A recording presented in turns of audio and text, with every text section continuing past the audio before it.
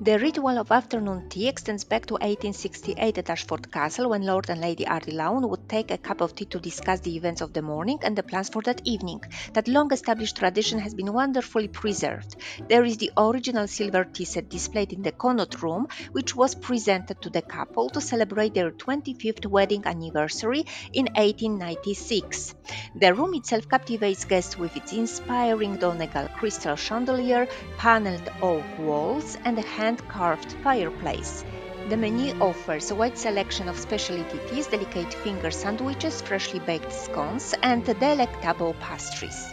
All that is served with spectacular views from the comfort of the castle's elegant interior.